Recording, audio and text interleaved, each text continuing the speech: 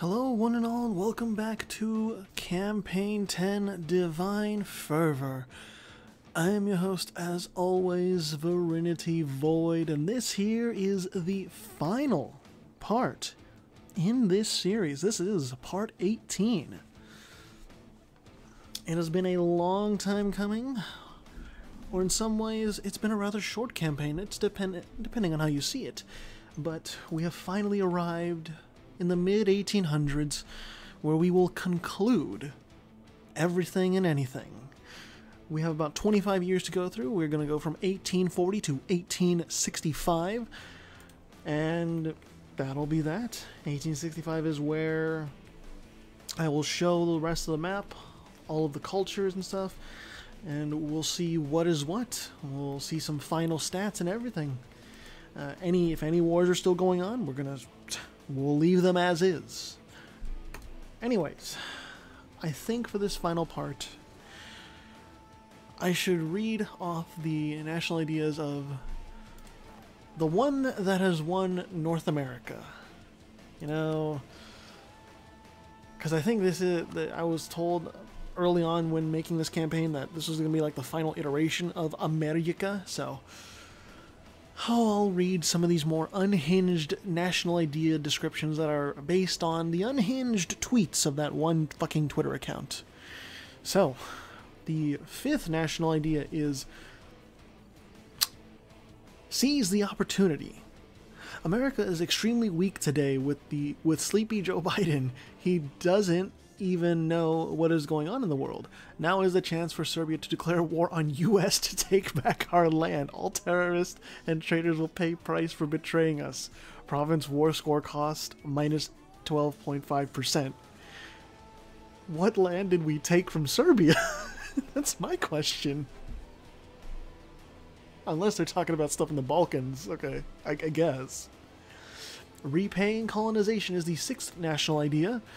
Europe has to pay Serbs for centuries of slavery of Serbian people. We are victims of European colonization. They stole our lands and put in Germans and Magyars. Look how many lands they stole from us. They did same with Kosovo and Shqiptars. Development cost minus 10%. I'm not exactly sure what Shqiptars are. I don't think I want to know. I don't think I do. The seventh national idea, the final one, is a new Serbian empire. I will become leader of new great Serbian empire which will defeat all fake countries made by Jesuits. It will be entire continent and God has given it to us and chosen me as leader. Morale of armies plus 15%. And the final national, or the ambition of America, is hostile core creation cost on us plus 45%. Ay, God. I don't know why this Twitter account exists still, but you know, I've given up trying to understand it. I have just accepted that it is a thing. I don't want it to be a thing, but it's Twitter. It's the Wild West over there. I'm not gonna question it. I don't even use Twitter. I don't have a Twitter. Hawaii still going after Viti Levu, Dundar, and Armenia going after Muscovy, Hassa, and the Cossacks. And Liyue is going after Guanseo still. Which, you know, it should be fairly simple unless Guanseo is allied to... No. Where's your... Ah! Well, you need to march people over if you can. There it is. Guanseo looks as if it is about to be fully annexed. But, Liyue may need to dedicate more troops over here. Maybe, maybe not. I'm not entirely sure. Because I don't think that army can take on the army of Guanseo. What? Well, hold on here. What's that morale? Is that bankruptcy? It's bankruptcy. Oh, no. Oh, no, Guanseo. I didn't think you were bankrupt. Oh, shit. Never mind, they are not fully annexed, they are merely a vassal. It's kind of weird, those Pawo was a vassal of Sumru, and Guanseyo was a vassal of Liyue. So, okay. Hawaii, you gotta land troops on Viti Levu if you want to take out their troops. I hate these national ideas. Mostly because it's of the tradition and how they named it Fijian canoe. And it's not Fijian traditions. Because that broke when these came out, the Pacific tags, I think they were like imported or whatever. They collaborated with some mod on Steam Workshop. And I guess the collaboration brought in those national ideas for those Pacific tags, where the localization just broke with the tradition of, like right over here, Colombian traditions. What is over here? La Platen traditions, although it's Sulaset, you know what I mean. America, Illinoisian traditions. Or over here, fucking Haitian traditions. It all has traditions at the start, but not for like Fiji and all that. No, these new Pacific tags are like Fijian canoe or Great Minds of whatever. It annoys the hell out of me as someone who makes national ideas extended and has done legitimately over 400 different national idea sets. Like, I don't like that kind of change. But that's just a nitpick of me. It's whatever. I'm gonna sip my water as we wait to see what happens next. The next war between Mondstadt and Livonia is not available until 1852 unless Mondstadt attacks Actemachi or Salento. Partu has Mzab. Lunda is allied with Denmark. Mahafali, not allied with anyone, but they have the Roswi dynasty. Semian, not allied with any, or they are allied with Partu. And they are a theocratic empire under Kohen Gadol Gideon the 9th. And then Satavahana has a 666. Good shit. Vononeria, allied with Liyue. Vononeria is in a very strong position, so long as Sumuru does not direct their attention southward. What is this? The Japan... Oh no, Japan. Why? Why would you go after Koryak? What did they do to you? So you're at war with Koryak and Ihiri. And I have a feeling that if Japan dedicates everything they can to Ihiri, Japan will win. Ihiri has one military tech advantage, but Japan has way more troops on the field and way more manpower.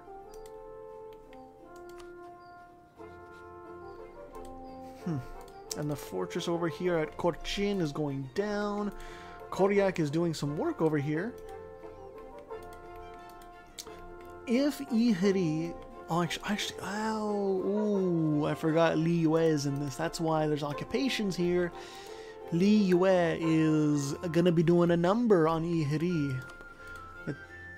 In essence, Ihiri is facing an enemy with about 3.5 times as many troops, which is very, very bad. And if Ihiri gets taken down, Japan is gonna run over Koryak, and Koryak is just gonna be completely annexed at that point, which will be unfortunate. Koryak is trying, but against Japan, it's just not enough. They're even one military tech ahead, but the quantity just isn't there.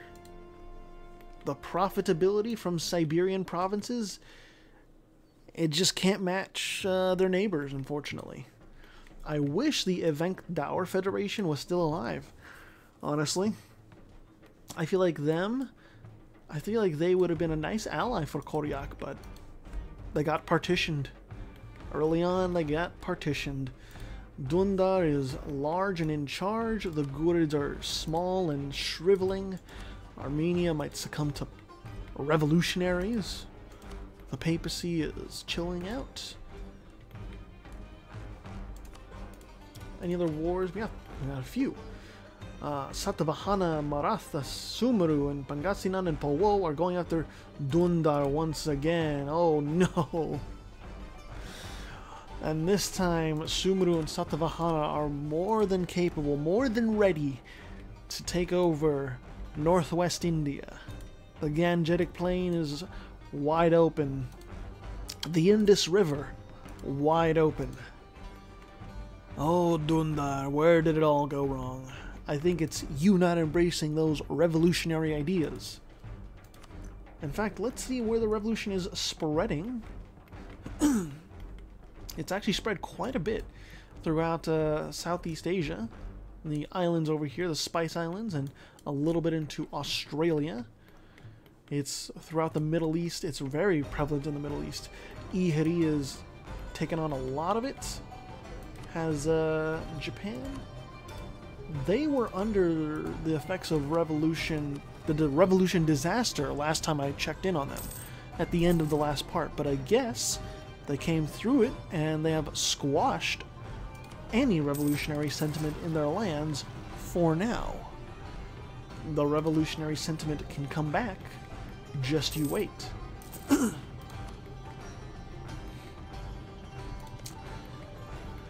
But as we go forth, Dundar is getting run over. Ihri is putting up a mighty defense. And depending on how distracting these revolutionaries are, Ihri may get a little bit of a reprieve, but that's not going to stop Koryak from, well, succumbing to the Japanese invasion. To retake the capital, they need about 9,000, and Koryak, they can't do anything, and they just folded. They are now a tributary of Japan. So it was basically I would say it's a complete victory for Japan, but it is enough of a victory that they own the entire eastern part of Siberia, and they have put themselves more into Manchuria. Ihri is just, they can't do anything, not against Japan. They may still be able to put up a fight against like Liyue, but Japan is too much of a power now. I need to drink some water.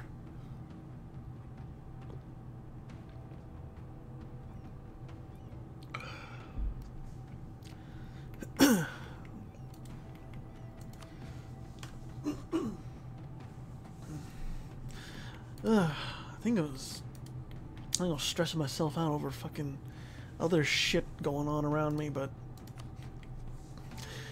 whatever. Dundar is getting divvied up. They're losing rapidly, and this wasn't even started by Sumeru.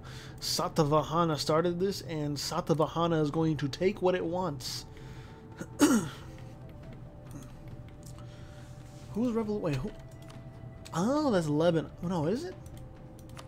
Oh, that's Revolutionary Mzab.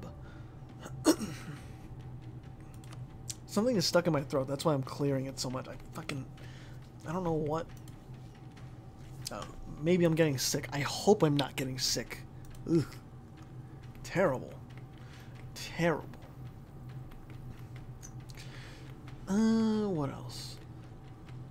I know I know the papacy can't embrace the revolution. What does it say again? The Holy See will never embrace the revolution. You will never see the Pope embrace these heinous revolutionary sentiments. That's just funny to me.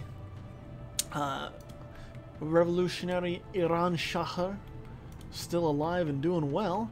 Satavahana and Sumeru have pieced out Dundar, and well, they've gained a lot of land, including most of Tibet for Sumeru and most of Rajasthan for Satavahana. Truly, it is the day of the revolution here within the subcontinent. And Barat was annexed too. That was just a quick war, I suppose. Any other wars going on? We have the Second Volonarian Sufanburi Imperialist War. So this time Voloneria is seizing the initiative and tackling Kamai while they're at their weakest. Which is, honestly, that's a good call.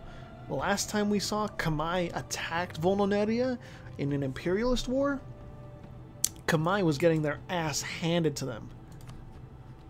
Even though, well, actually, this war isn't even directed at Kamai, but Kamai is allied to, oh no, they have the tributary of Sufanburi. But, this guardian here, supposed guardian of Sufanburi, is doing a very poor job of it. Oh, Lord Sufanburi, how did it end up like this?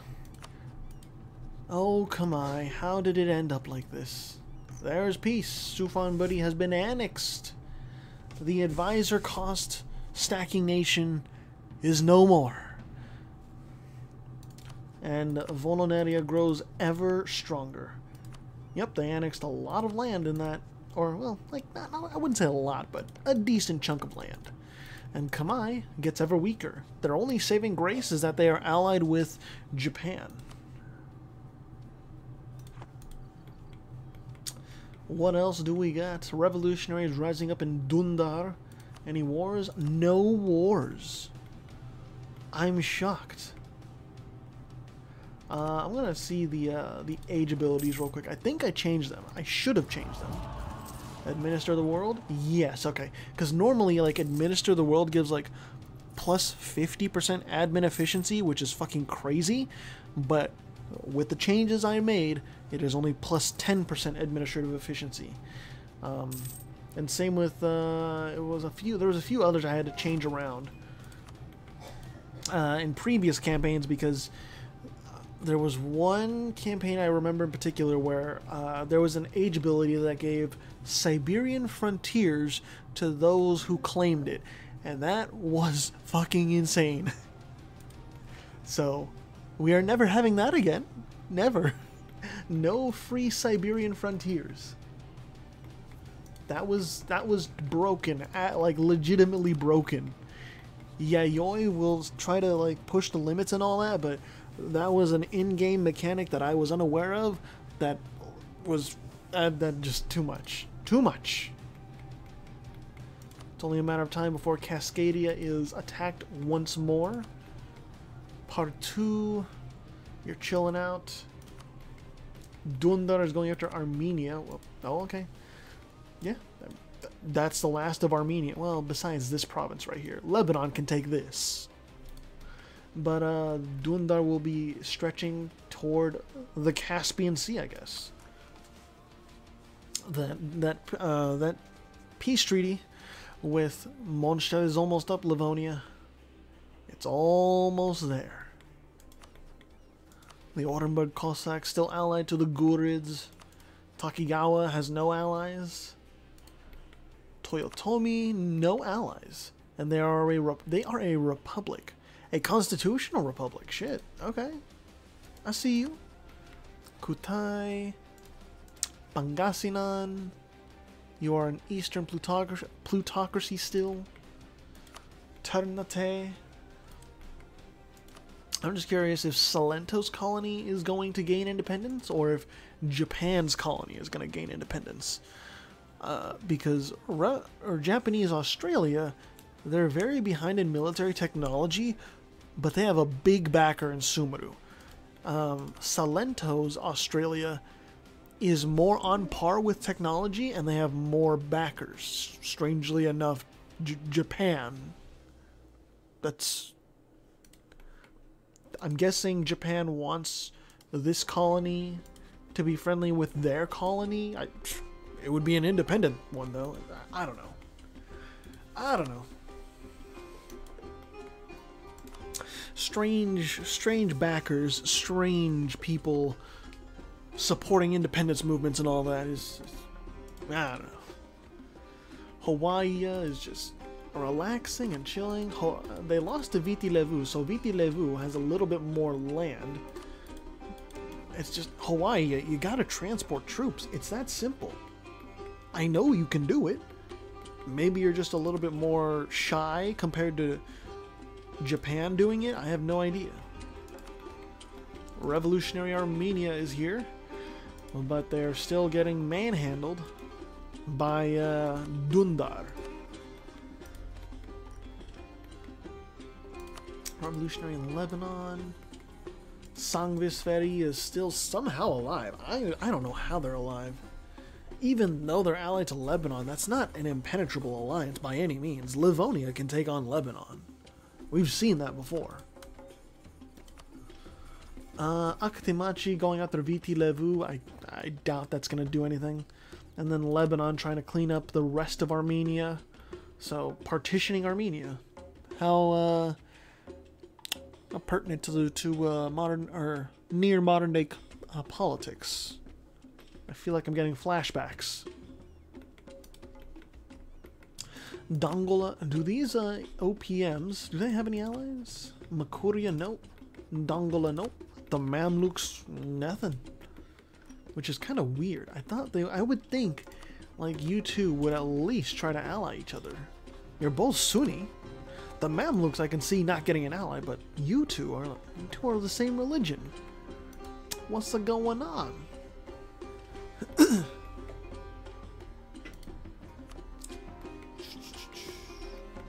What do the revolutionaries and the papacy get, like, if they enforce their demands?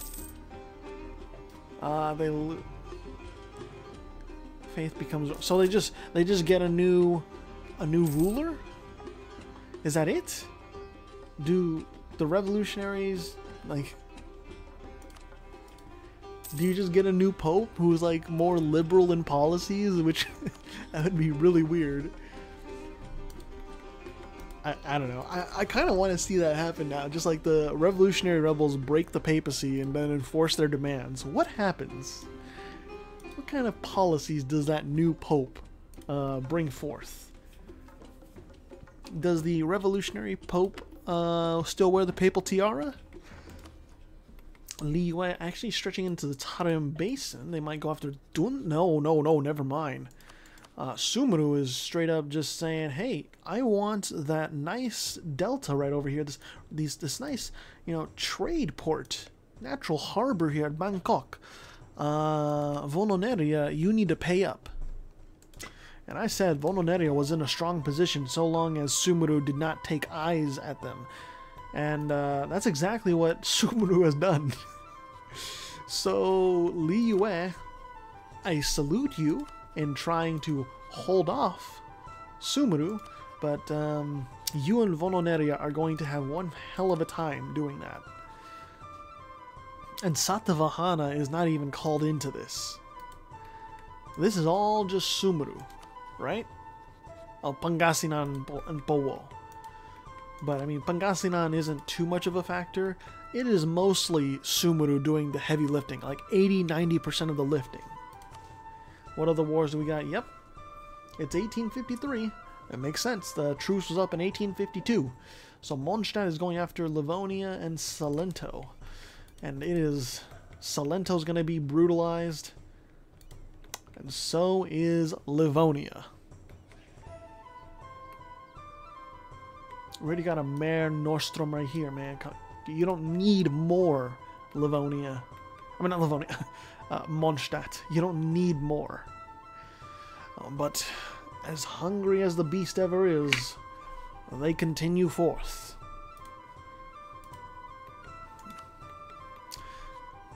Yeah, Emperor Stefano is going to be... he's not home right now. He's cowering. The papacy is going to gain land, I think, if Mondstadt is feeling generous. And Salento is going to lose like half of Italy. Like, what's it called? Mondstadt has a lot of administrative efficiency. They are doing it just fine, and they will be able to take a lot of land. And also, Livonia, they were in the middle of attacking Dundar as Mondstadt declared war. That's just bad timing. Livonia, you knew exactly when the truce was going to be up with your arch rival, so I don't have sympathy here. You timed this very poorly. And Liyue is occupying Pangasina's land, but Sumeru is making quick work of Voloneria's possessions in Southeast Asia. Voloneria, you're gonna need to really rally together with Liyue and like formulate something, because the longer you give Sumeru to take this land over here by Bangkok and then go into Liyue, the worse it's gonna be. Consolidated Sumeru armies are your worst nightmare. Case in point, right fucking here. Sumeru is consolidating their armies and they are running a train through you.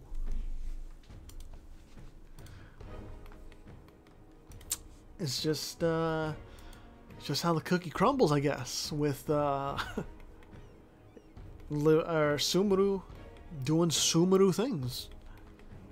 You know, they may have had a setback early on in the 1400s by taking Pegu and then losing to Suphanburi. But Sumeru is just way too powerful now. Holding the Bengal Delta is just so good for them.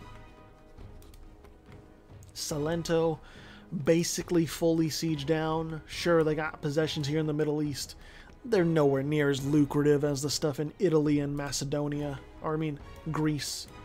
Like, you know Salento is suffering big time each month that this stuff is occupied.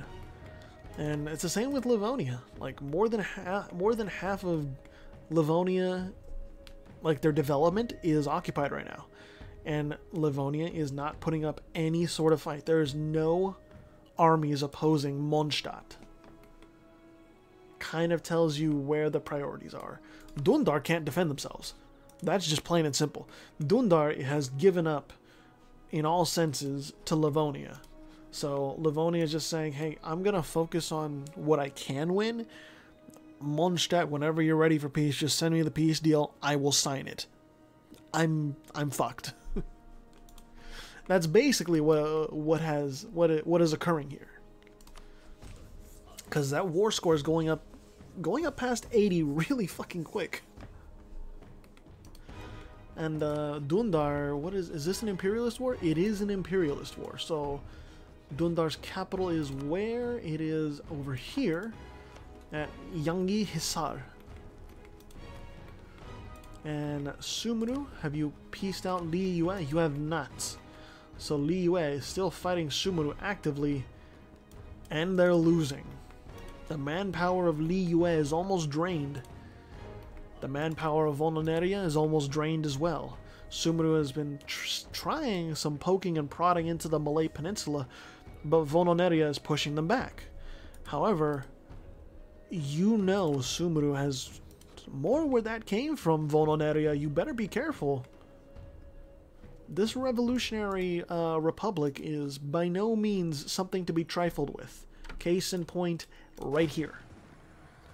Sumeru doesn't have the discipline, but fuck, they got the morale.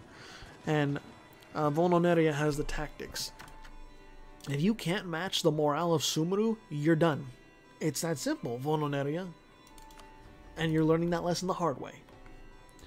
Mahafali is at war with Mutapa, trying to defend, but unfortunately I don't think Mahafali is going to be able to do much. Revolutionaries rocking Japan back and forth. So, despite Japan going through a revolutionary disaster, they are still suffering greatly under, you know, revolutionary armies just rising up, trying to take hold of the government still. Mondstadt has successfully won again against Livonia, and just look at how much they took. Just look at that. I'll zoom out for you. That is some intense shit. Livonia no longer has a port on the Arctic Ocean or anything. Livonia's only ports are at the Black Sea and the Caspian Sea. This isn't it. Mondstadt is just running rampant. And the papacy, hey, they got some land back. The Catholics are rejoicing. Especially since, you know, the Catholicism's biggest state is leading the charge eastward. How's it going over here, Sumeru? They're steadily pushing into Liyue. Liyue's army is slowly dwindling down. It's not like a blanket siege of Liyue, but it is just like a slow burn against Liyue, unfortunately. Japan, Jesus Christ, what is going on with your rebels? They would change to a republic. But it does not seem like Japan is ready to they're ready to concede. You got rebels? Oh. There's an icon missing. Koryak, Revolutionary Yang. Oh, these are tributaries. Got it. Hawaii is a little bit rebellious, though. They are a little bit uppity. And then Sumeru has pieced out Liyue. I don't think they gained any land. No land was exchanged.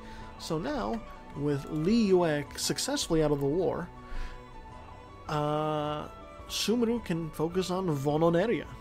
In fact, that's what they're doing. They're sieging down Selangor right now. I'm very curious how much of Vononeria is going to be lost. Or, is this an imperialist? No, it's of Ayutthaya. So the war score is going to be heavily favored to Sumeru, since the war goal can be seized in full. I'm not sure if Sumeru's navy can take on Vononeria's. Never mind, it absolutely can. Sumeru has like triple the naval force of Vononeria, so I was wrong to underestimate their power. Revolutionaries seem like they're going to take over Pangasinan. Peace is had in Southeast Asia, and, well, the major trading center, the major trading, like, rivers have been successfully monopolized by Sumeru. The only one left that they should really take over is the Mekong River, which flows through Khmer. If they can take over the Mekong River, oh my god.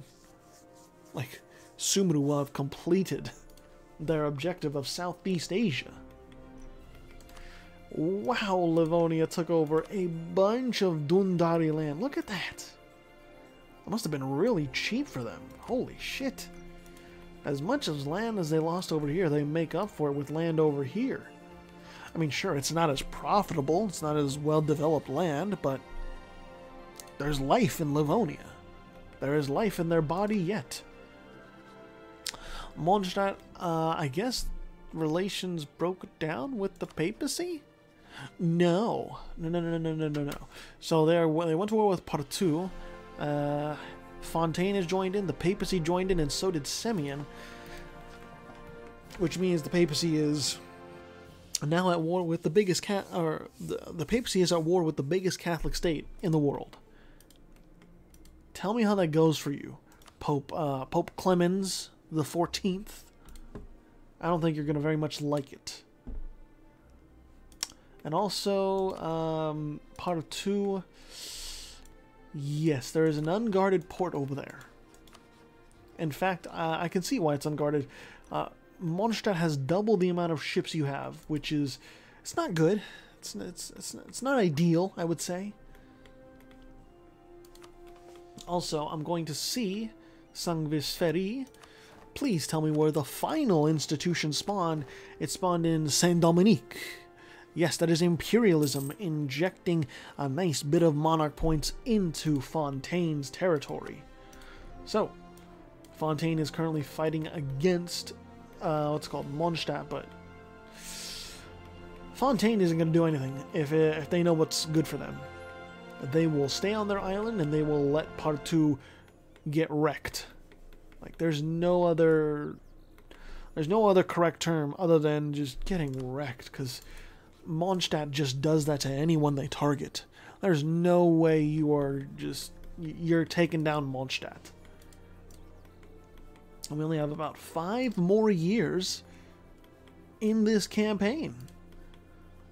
Only 5 more years. Well, about 6, but, you know, 1865.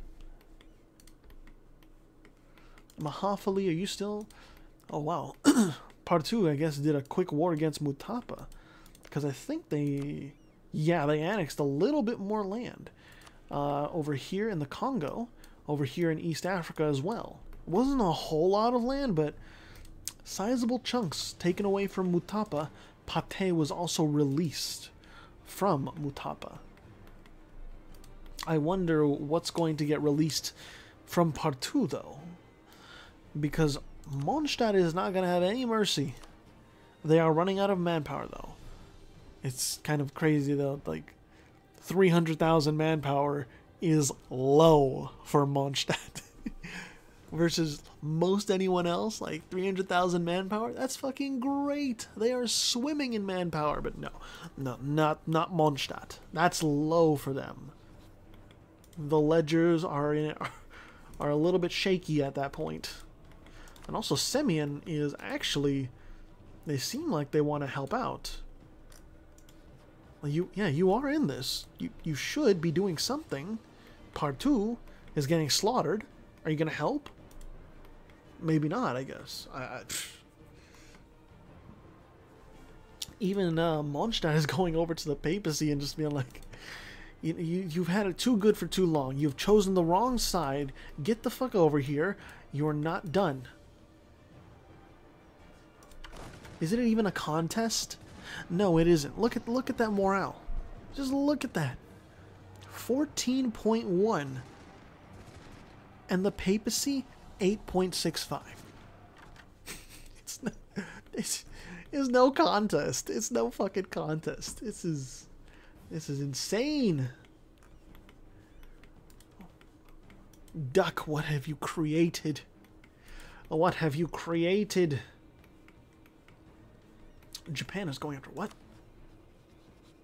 Oh shit. Sumeru is now going after Sumeru is going after Kamai, and Kamai is allied to Japan. So Sumeru is basically doing exactly what I said they should.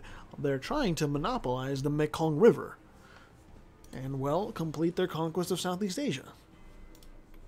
Jesus Christ, what did you do to Pangasinan? When was this war?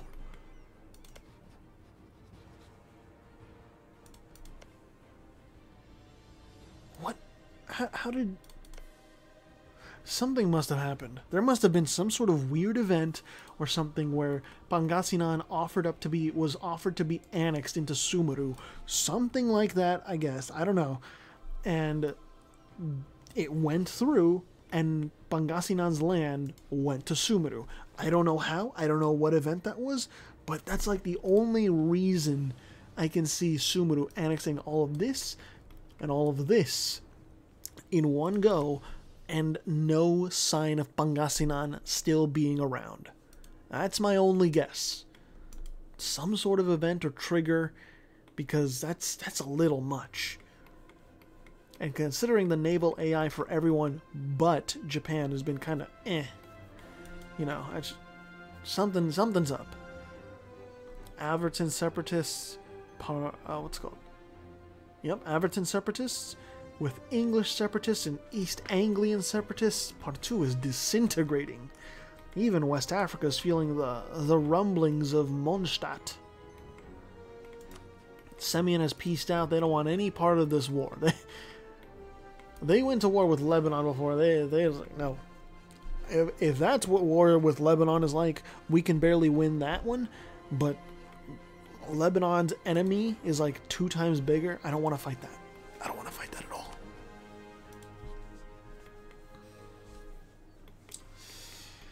And I understand why they don't want to fight that. Li Yue is now trying to take out Dundar, and that might very well end in Dundar's full annexation. It's going to take a while. There are but 3 years left. I think there's enough time.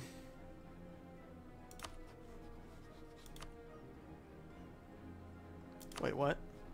Yo, Salento fucking went revolutionary. Oh my goodness. Another one joins the cause. Another one joins the revolution for the evolution. God damn, I did not think Salento was gonna go revolutionary, but hey, I guess when you get kicked because of Mondstadt, I can understand why. And now they're fighting against their own colony alongside the supporters of that colony, which are Lebanon, Armenia, Semyon, and Japan. Salento is in shambles. That colony is going to gain independence. Like there's no ifs, ands, or buts. Kamai and Japan are liberating their own land from Sumeru, but Sumeru is over here in Japanese Manchuria, and they're doing a lot of work.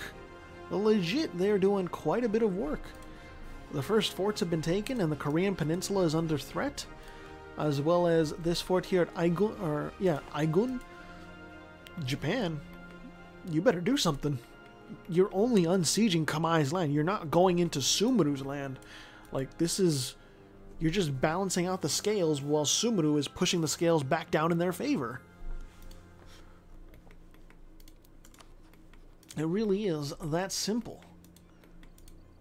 Can you really deal with the southeast juggernaut that controls the Bengal Delta, that controls the Irrawaddy River, that controls the likes of Ayutthaya and Bangkok? Like, what can you do? Okay. Oh, wait. Oh, Satavahana is brought in. Oh. That's a whole new element in this, because Satavahana is going to bring in a bunch of fucking troops. And Japan, I don't think you know what you're up against now. You're up against a whole bunch. Dundar has been... No, they're still at war. Lee Yue's getting distracted or something. There was a push, but that push has been dissipated, I guess. Something. Lebanon is going into Salento, and they are, or at least occupying Salento's Middle Eastern possessions. And the burden of the revolution, or at least the boost that the revolution gives, I guess, is it's not enough. Wait a minute. Turda. Where's Turda? Oh, it's against Sangvisferi. So Mondstadt has declared war on Sangvisferi, and Lebanon has joined in to defend them. Oh, Lebanon. How wrong you could have been to defend Sangvisferi. Holy shit. As it was looking good with your war against fucking Salento, you go ahead and side against Mondstadt, and you have thus signed your death warrant. Oh my goodness, look at this. Mondstadt's just swarming in. It's like, finally, target practice. And yeah, they saw the writing on the walls. Like, Sangvisferi, just peace out. Just give them what they want. Just give them what they want. Oh, goodness. Satavahana helping out occupy Kamai once again. Sumeru still occupying Japan's land in Manchuria. It's, yeah, Japan just cannot seem to uphold their end of the bargain. As good as they have been, they've just been defeated every single time. Sumeru has too many numbers, and there's peace. Sumeru taking some land in around the, what is it called? The Bay of Beijing, I guess, or the Bohai Sea, right over here. And then Sumeru also, no, that was about it. Oh no, they did. They took land in the Philippines. In this final year of the campaign, Sumeru pulling out the stops and just going all in. They don't care. They are relentless, as is Lebanon going in after Salento. Heavenly War for Independence is still going. Salento doesn't even have that many allies. No, they have shit for allies. There's no getting around it. Lebanon has terrible allies. America is going after Fontaine, but we can all tell how that's going to go. Colombia going after Salento for what? Saldinde? Where is that? Saldinde. Oh, okay. For some reason, Salento still has those provinces. Okay. Sure. Alright, let's keep going. Let's keep going. Final year. Final year. Oh, Salento, it might just be best to give in to the demands. Give in. Because your capital is dead, I'm pretty sure, right? Yep, Salento is sieged down, so... Oof. Brutal stuff. And Liyue is still embroiled in that war with Dundar. Basically for control of the Tarim Basin. But revolutionaries are keeping Liyue's army tied down just a little bit. Got to slow it down to speed 3 as we approach the end of this campaign. Kamai has been pieced out. A message has been sent, but Sumuru has not taken any land from Kamai. Still, that is a huge statement against Japan that Sumuru is able to basically 1v1 Japan and win. That was intense.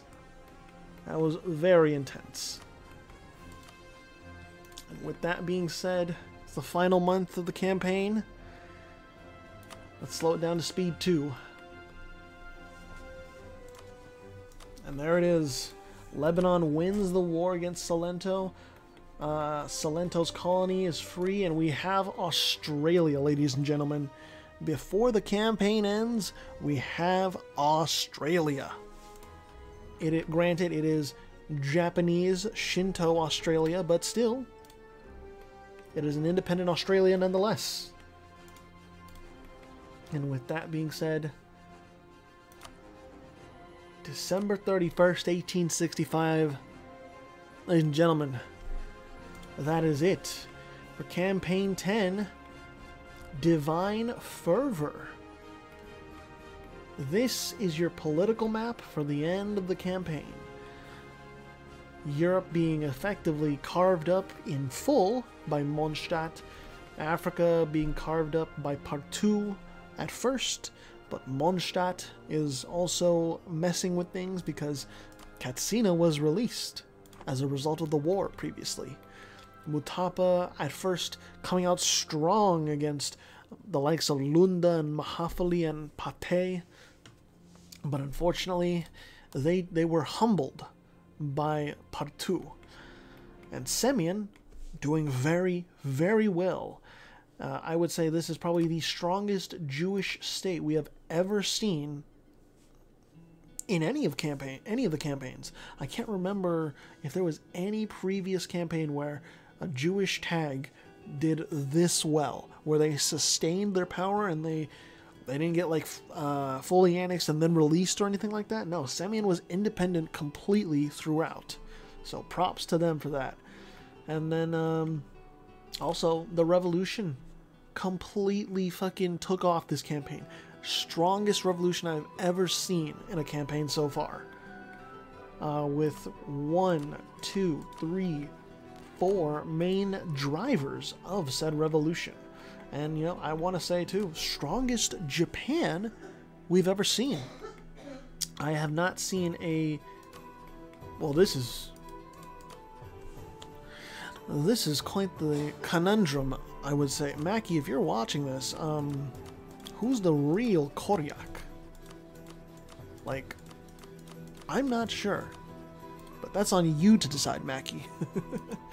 But yeah, this is the strongest Japan we've ever seen. It had its ups and downs, but Shimabara, like, they did very well with their naval landings, and they were allied with Volnoneria at one point. It was off and on, and they were doing successful naval invasions of the Philippines, of Borneo, of especially Manchuria against Akechi, Yayusu, and Takigawa.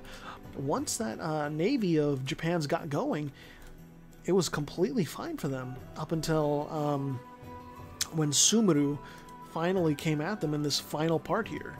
That was like the only complete loss Japan had, I would say. And hey, independent Australia, folks. That's always cool to see. You know, I didn't expect them to finish that war before the campaign ended, but in the very final month, peace was had. And it's a Japanese Shinto Australia. Never forget that Denmark survived this entire ordeal on their new home over here. And Akitemachi still survived too. Don't count them out. What else? Oh yeah, the New World. I'm surprised my boys, the Rocky Mountain Rangers, survived. Oh, excuse me. That was a burp. But yeah, I'm surprised the Rocky Mountain Rangers survived. That Colombia and America were not more power hungry and they didn't attack them some more. Colombia doing as well as they did was very much a shock for me, because they were just small, and just, I did not think that they would gain as much steam as they did. Average land over here, that where it was, and then EZLN, you know, duking it out over and over. That was very fun to watch, especially after EZLN gained some momentum, as well as Average Land gaining some momentum, annexing their respective neighbors. But all of that was just kind of like a gladiatorial show for America as they were gaining steam, eating like Otulibi and the Three Counts, or the Three Fires Federation. Who else was up here? The United States of Albania. They really tried to survive, as well as 3488 and Atlanta. You know, all of them were just struggling to survive as America was gaining steam, and also them ping-ponging between allies. Just ugh. This I don't know if this is the last time we will see America, but maybe we'll. Who knows? Who knows? And then, you know, Brazil, or Akitemachi Brazil, whatever you want to say, being, like, sustaining itself. Legit, a colonial nation breaking away in the Americas and sustaining itself. And even allying the biggest fucking power there is. Mondstadt, you know? I didn't think that this was going to be that successful of a colony.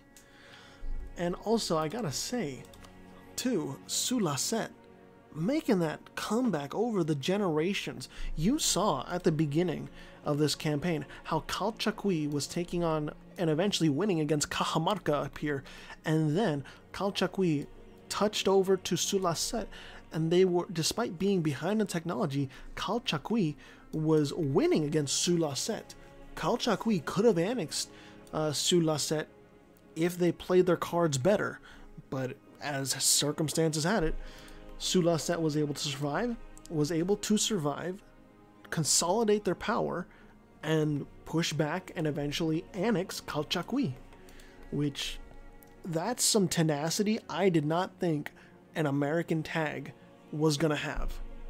That is some intense, just like holding out and just waiting for the right time to get back on it. And not only that, we also got some cool like vanilla tags and non-vanilla tags springing up. We almost had East Anglia show up. Like, we also had Gaeldom, the Isles, Ulster, England, Cornwall fucking survived, as well as what's it called? The Papacy survived. Armenia is still somehow alive, but a vassal. And even Iran Shahar. Like, what are you even doing here? We also saw Bharat earlier. The Marathas are here. Socotra, they're usually around. And fucking Sumeru in Arabia, of all fucking places. Like, such a wild ride with this campaign, but yeah. Hey, even the Cossacks survived. But there were also casualties along the way, unfortunately. We even had the Niv people here. I didn't even see that. They blended in just a little bit. Nice. We had casualties along the way, though. We had Ket. We had the Evenk-Dauer Federation. Powo is still alive. They're revolutionary, but they're still alive. We also had Yongning that was once here.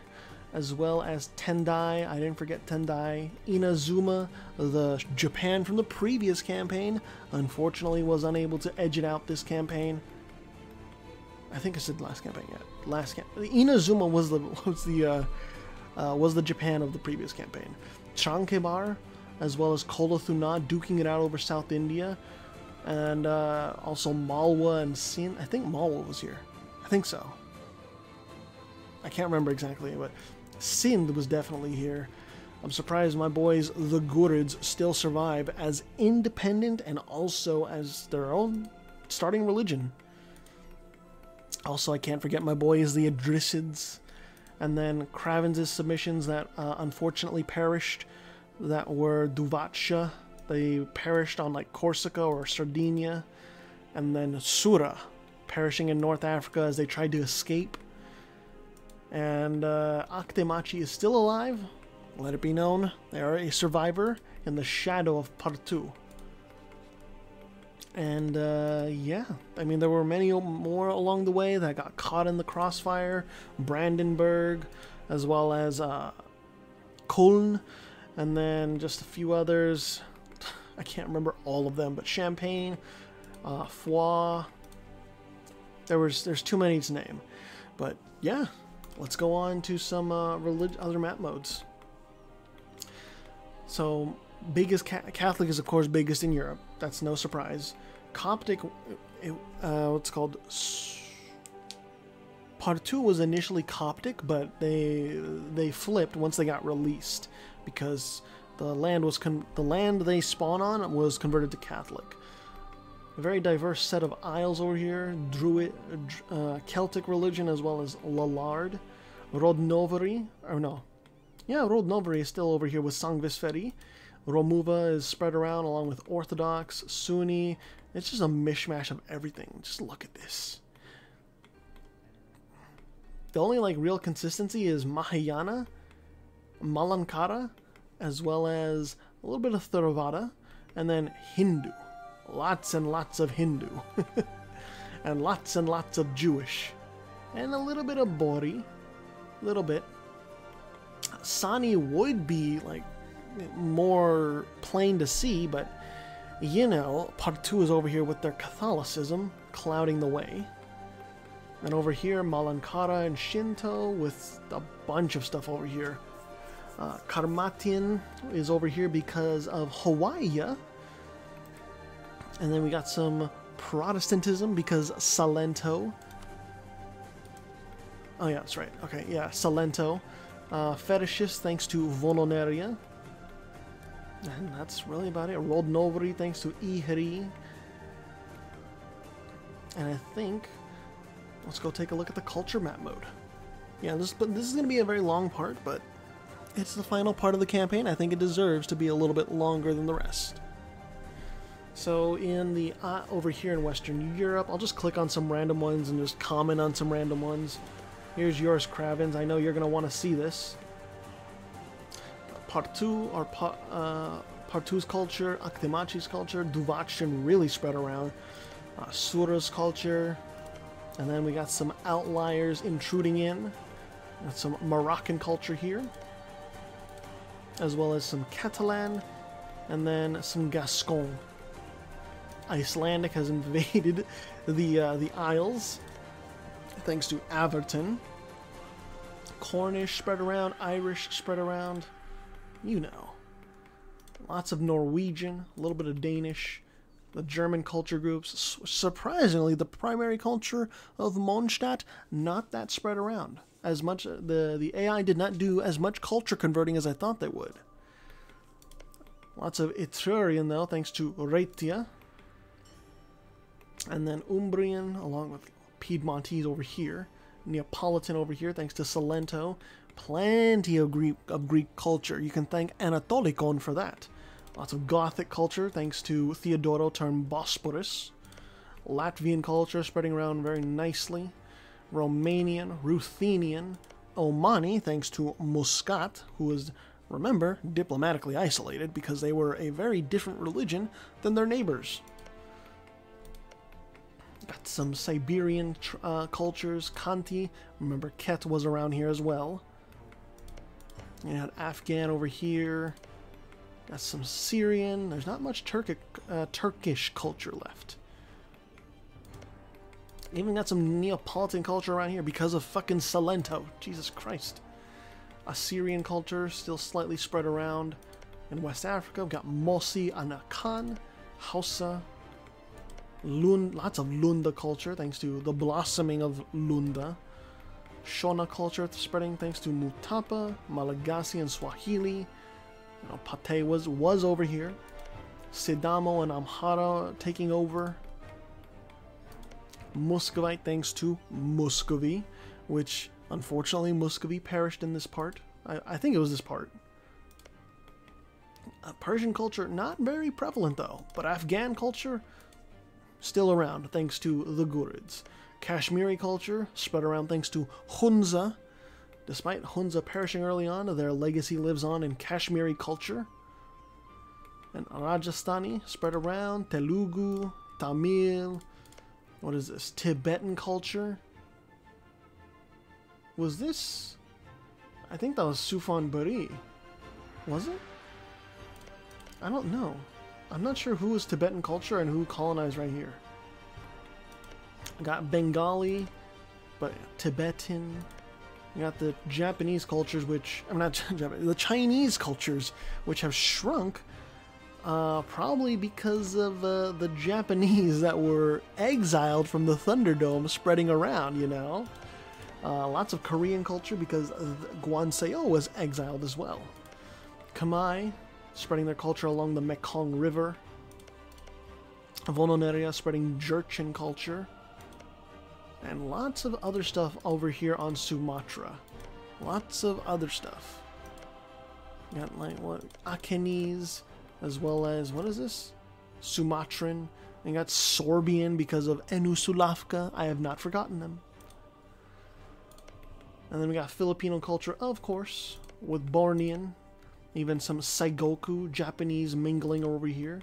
Javanese, Sulawesi. And of course, you know, the Japanese culture spreading around because, hey, the Thunderdome popped off like we wanted it to. It was fun to watch. I really enjoyed watching it. And I think a lot of you did too. And some Itelmen culture as well. And Evenk. Even Japanese people in Siberia. And what else do we got? What else? Oh yeah, that's right. Omani culture, thanks to Hawaii. Some good stuff. And some Maori culture too, which is accepted in Hawaii. Viti Levu was actually, they were successfully invaded. All right. So Akitemachi did what Hawaii could not and successfully invaded Viti Levu. And I think that's really about it for the culture groups. Oh, we didn't look at the Americas. Oh my goodness. Well, there's Calchaquis culture and Cajamarcas. Sulaset Finnish culture with some Patagonian and Jorpe. Akitemachi culture really spread around.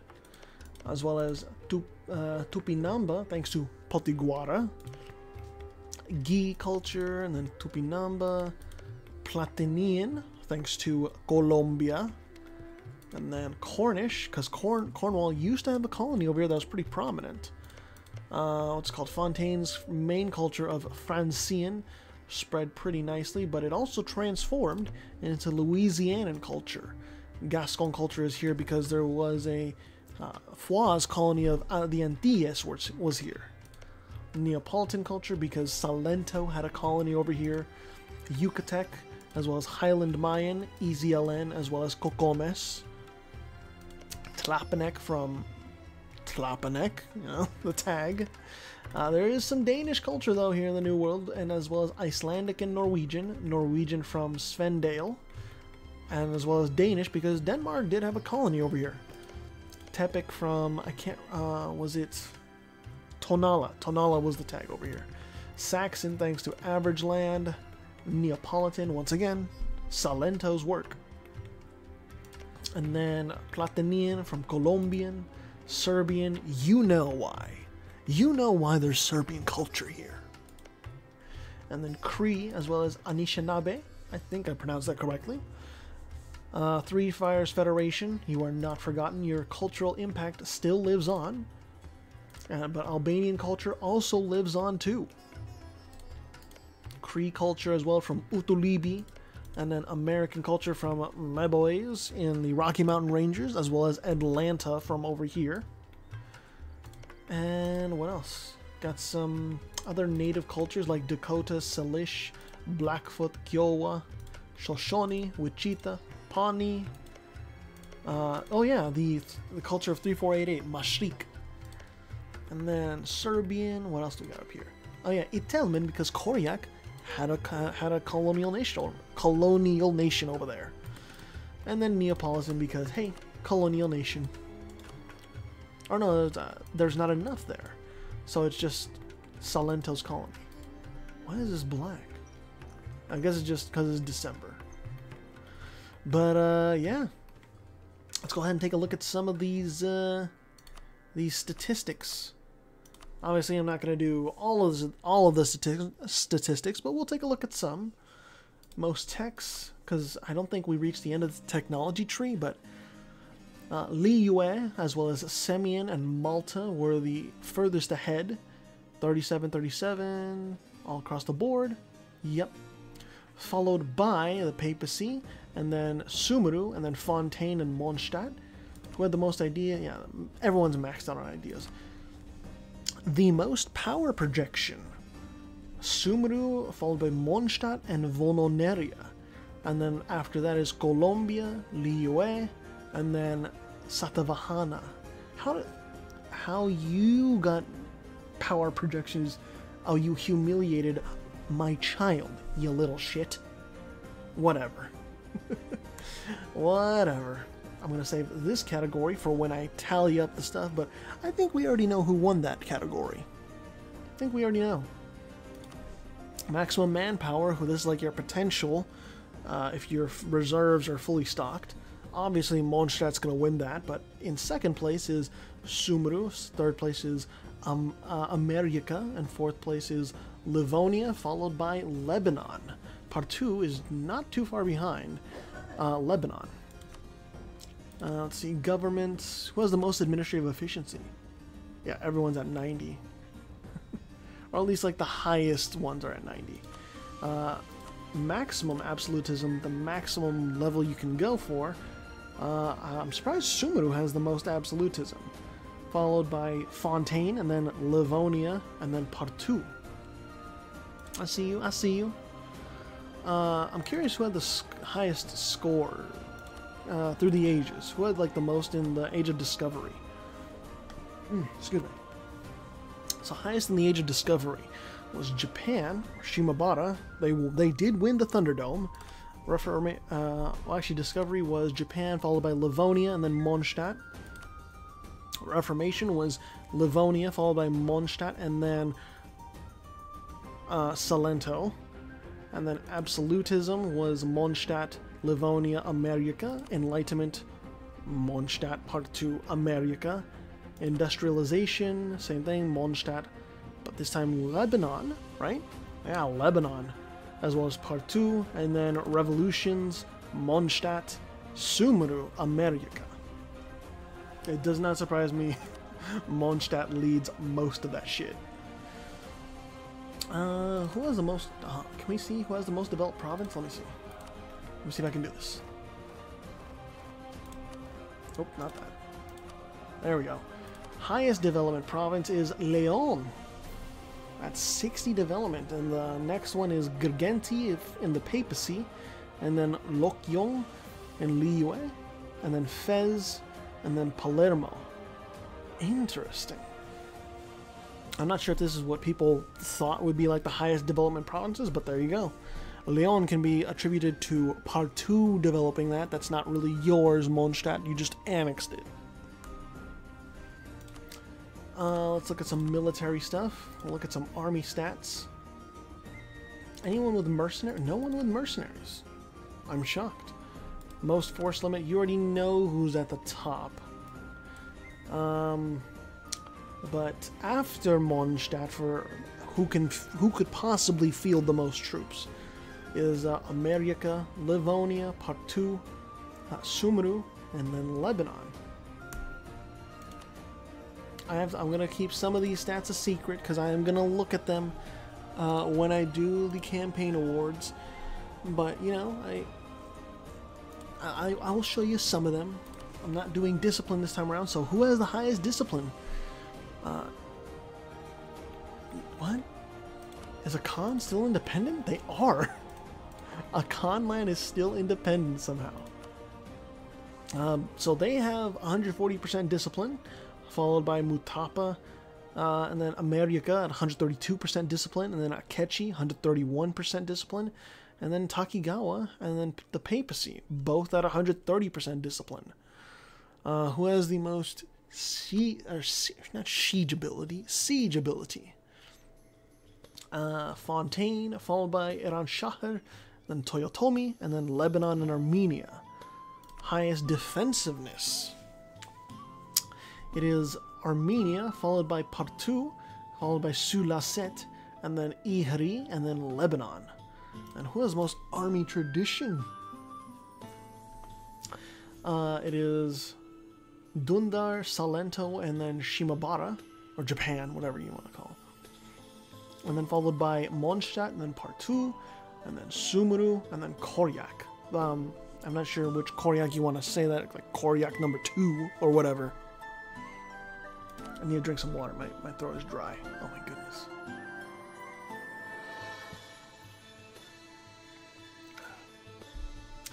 And I guess we can look at, let's look at economy. Or, I mean, it's kind of hard to see, but I guess I can call it out. I just want to make sure I'm not hitting anything from the, okay, I'm not. So who had the highest income from taxation, other than Mondstadt? In second place is America, followed by Sumuru. And then who had the highest in trade? Again, it's Sumuru and then America. Surprisingly, Fontaine made a lot through trade. That, considering Fontaine's position is like right here in the Caribbean, and they don't hold as much as I thought they would. I'm surprised they're making that much off of trade. Who is making the most off of precious minerals, though? Colombia, followed by Sulaset, and then the Rocky Mountain Rangers. Huh. I guess they're in charge of gem production. I guess I'm not gonna call out the this part, but you can see for yourself who is the production leader for these various trade goods. Like amber being produced, amber, apiculture, and then beer. The lead producer is Mondstadt, but like camels, the lead producer is Semyon. Cannons, Mondstadt. But carmine dye is the lead producer is Japan. Fucking, what else do we got here? Cigars, of all things, cigars are being produced by no one, actually. I'm surprised. Cinnamon is being produced by Liyue. Citrus is being produced by Colombia. Your lead producer of coal is, of course, Mondstadt. Your lead producer of, say, coffee is Brazil. Your lead producer of ebony is Sumuru. Your lead producer of fish, Mondstadt. Your lead producer of fur is Mondstadt. Jesus Christ. Bro, Mondstadt just, like, they have a monopoly on the world market. Does this surprise anyone? But, yeah. This is all of the trade goods, as well as who leads what. Ihri actually leads in livestock and llamas. I guess no one is producing llamas. Never mind. But they are the lead producer of livestock. That's cool. Hawaii. Oh no, I keep thinking like if there's a flag there, they must be producing it, but no, they're not. Anything with like a minus next to the zero, no one is producing that. Metalworking, though, is the lead producer is Fontaine. That's pretty cool. The fact that, like, basically, if anywhere in the world, if you want some metalworking done, you're going to be buying it from Fontaine mostly. Who's supplying the world with opium? Yeah, you know that's Sumeru. You know that's them. Olives are being supplied by Sulacet. Pearls are actually being provided to the world by Hawaii. Rum being provided to the world by Fontaine. And then rice being provided to the world by Sumeru. Bro, Sumeru controlling 66% of the world's rice production? That's a little insane. Part 2, leading the way in the world's salt production. You know, I can imagine so, being that Part 2 was once a huge fucking power. They came back hard from being annexed by Akitemachi, only to be crushed time and time again by rebels in the Isles, and then Mondstadt.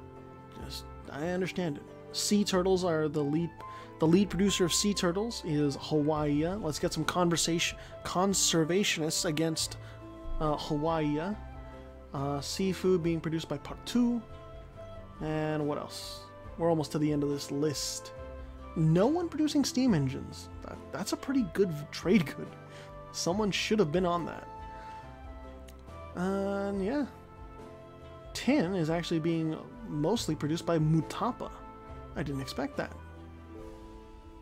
Tomatoes. Maybe I'll make like one of these a category next time for what's it called?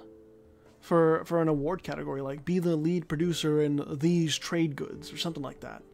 That could be interesting. But yeah, those are your trade goods, and I think we'll leave it off there for this campaign.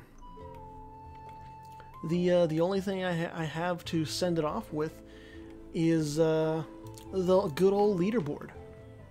So I'll read off this leaderboard one last time, and before I do, I just want to thank you all so much for watching.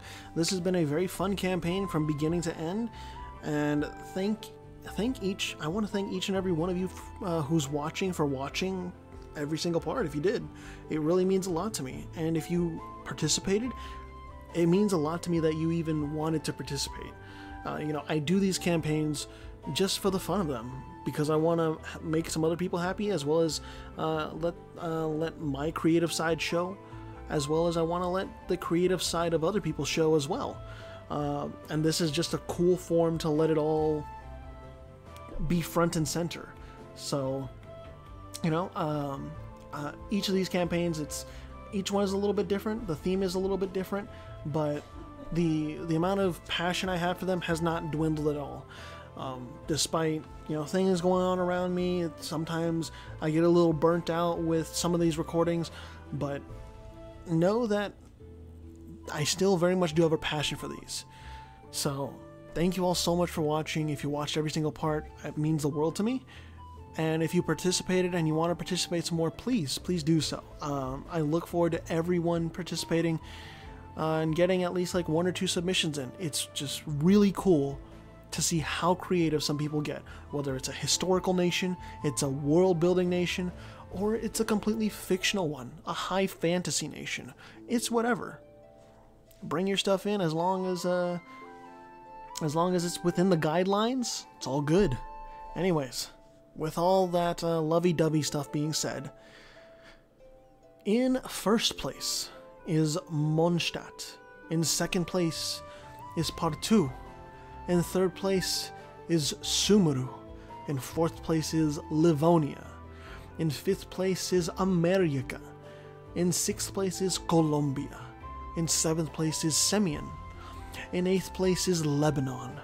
In ninth place is Shimabara. In 10th place is Sulacet.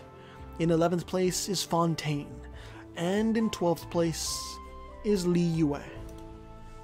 That'll be all for now. Thank you all so much for watching this Campaign 10 Divine Fervor. I will see you all in the next campaign.